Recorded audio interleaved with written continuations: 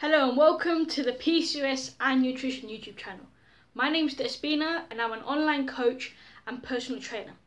And in today's video, you're going to find out how to overcome PCOS fatigue.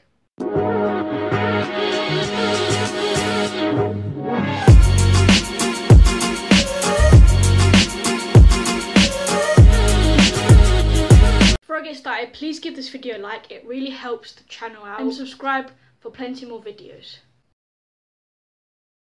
Fatigue is a very common symptom that women with PCOS suffer from, and it's one of those symptoms that you just can't control.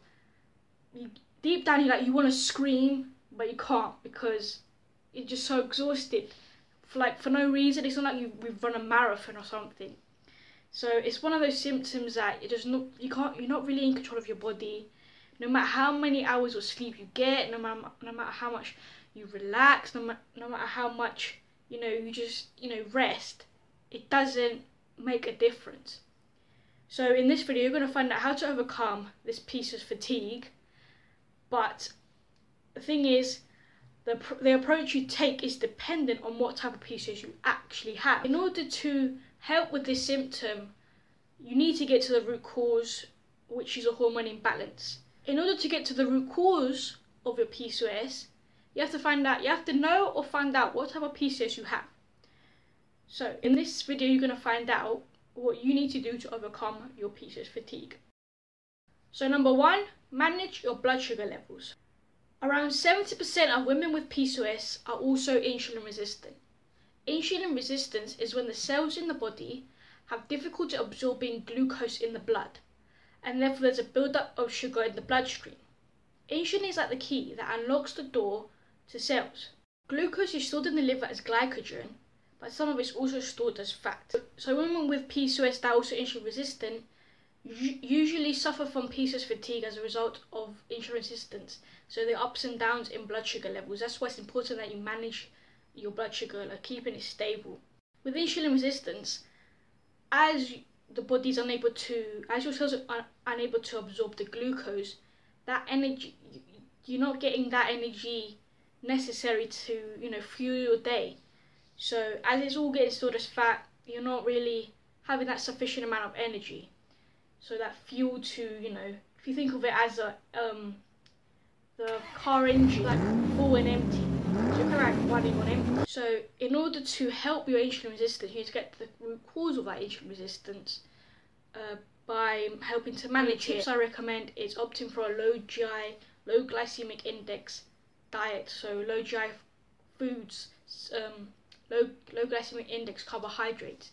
Carbohydrates that are complex, so foods like quinoa or sweet potatoes or rolled oats. These are the foods that energy gets released slowly and does not spike your blood sugar in turn spiking your insulin.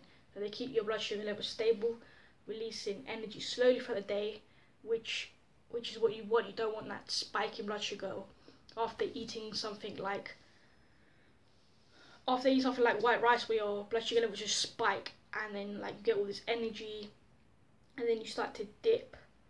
Or when you eat something like donuts and then you get all this spike of energy, and then after half an hour you're kind of tired, lethargic. So you don't want that. You don't want to be in that lethargic zone. You want it to be in that stable, constant energy. So that's the tip. Another tip to manage your blood sugar levels is to balance your meals. So combine all macronutrients together. Avoid just eating a carbohydrate heavy meal.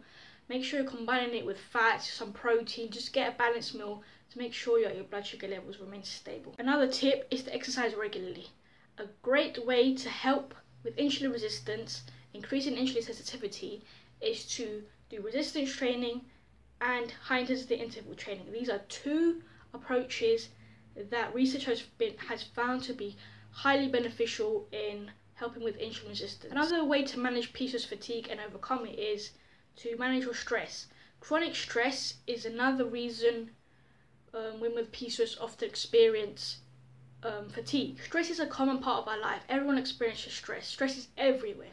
It's difficult to avoid it, but it can be managed and reduced. While it is normal to experience some stress in our lives, the long-term chronic stress is what can be damaging to our health.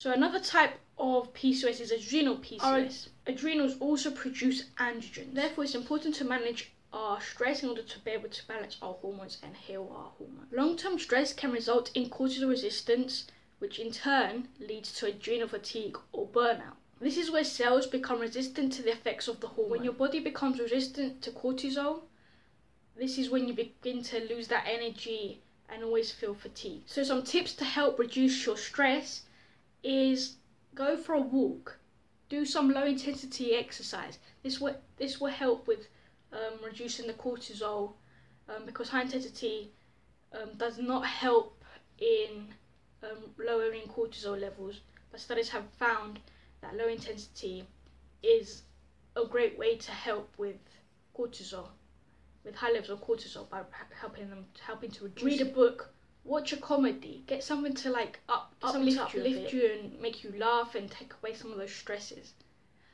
Listen to a podcast, call a friend, have a laugh, go out, do some yoga or meditate.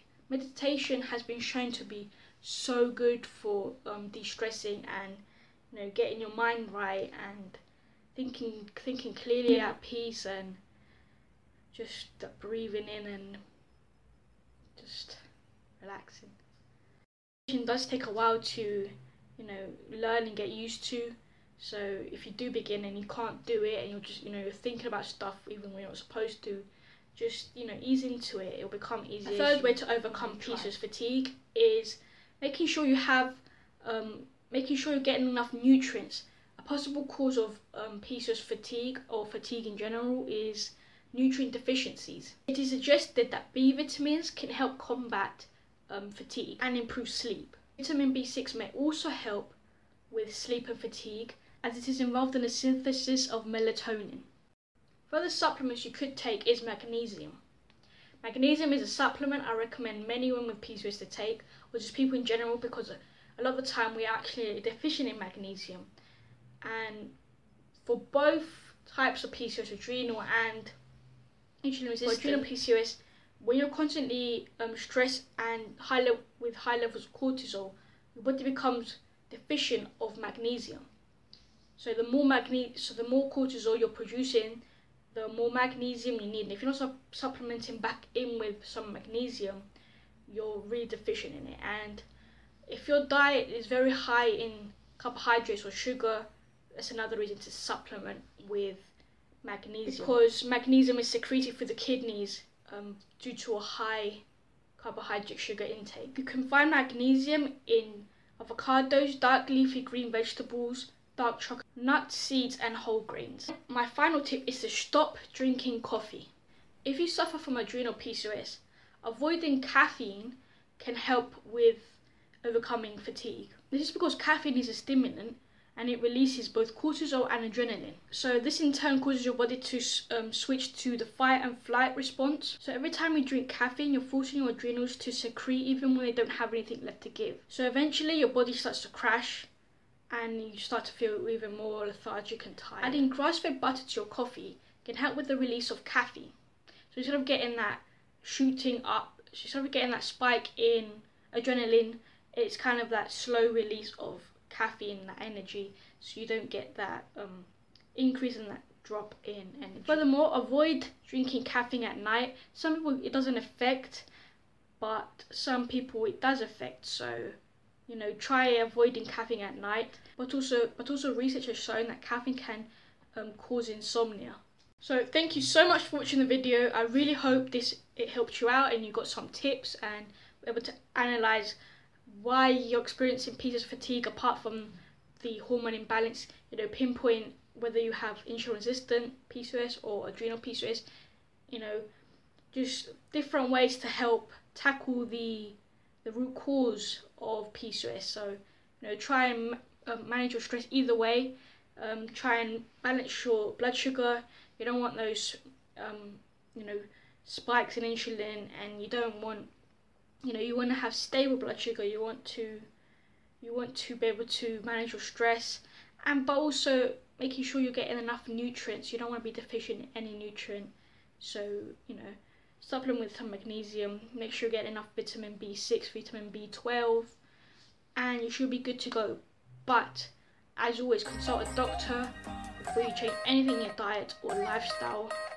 Thank you so much for watching again. I hope this helped you, and share this video to help someone else you might know or experiencing PCOS fatigue, or just to help people overcome this very exhausting symptom. See you in the next video.